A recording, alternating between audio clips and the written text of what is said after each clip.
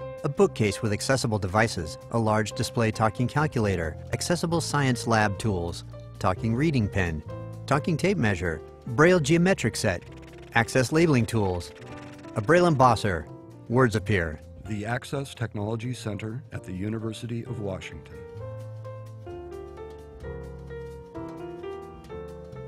Hi, I'm Dan Comden. I'm manager of the Access Technology Center, and in this space, in the basement of Mary Gates Hall, we provide consulting services for accessible design of web pages and online applications. We also do accommodations for students, faculty, and staff who have disabilities, who need some help using computing technology. One of the biggest parts of our job right now is working with developers of web pages and online applications to make sure that those offerings are as accessible as possible. My name is Hadi Rangin, and I'm a member of IT accessibility team at University of Washington. My primary responsibility is to work with on-campus developers as well as vendors, making sure that the products are more accessible and usable to everyone, including those with disabilities. My name is Gaby DeYoung, and I'm an IT accessibility specialist for ATC. And my primary responsibility is to ensure the accessibility of all electronic documents along the 3 campuses, so UW Seattle, UW Tacoma, and UW Bothell. My name is Doug Heyman. I work at the University of Washington in the Accessible Technology Services group.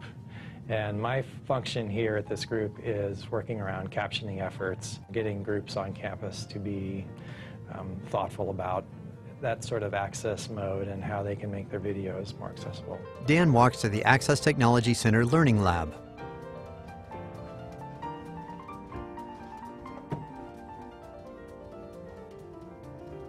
So here in the Access Technology Center, we've got a wide array of alternate keyboards and mice.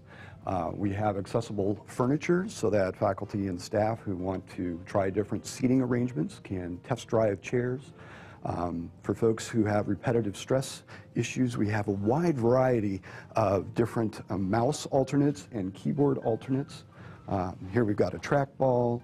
Here we've got something called a roller mouse. This is a mouse alternate attached to this Mac right here. We've got adjustable height tables.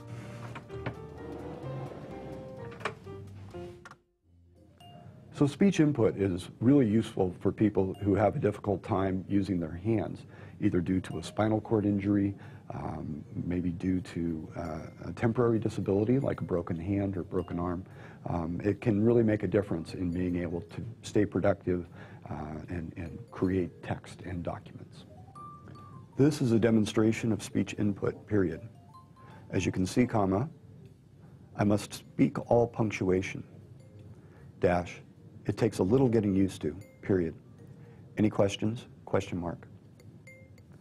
Select all. Read that. This is a demonstration of speech input. As you can see, I must speak all punctuation. It takes a little getting used to. Any questions? Dan lays a page of a paperback book in a scanner. We have a flatbed scanner that has a nice high edge that lets you scan bound material and then convert it into the electronic format of their choice.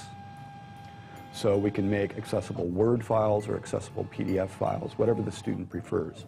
They can then take that file, put it on a thumb drive, or save it to the cloud and have access to it wherever they need it.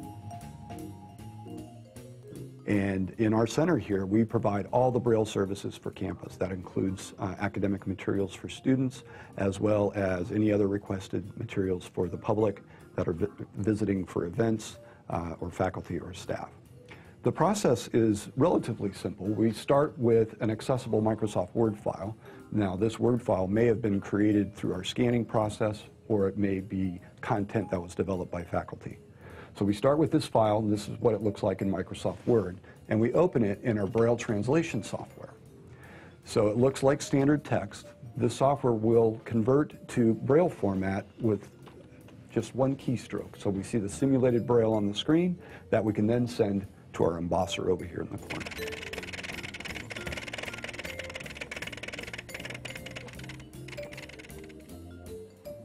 Next time you're in Mary Gates Hall, we would love it if you would come visit us at the Access Technology Center. Words appear. For more information about the Access Technology Center, visit itconnect.uw.edu/learn/accessible/ATC. This video is funded by Accessible Technology Services of UWIT. Copyright 2017, University of Washington. Permission is granted to copy these materials for educational, non-commercial purposes, provided the source is acknowledged. Described by AudioEyes.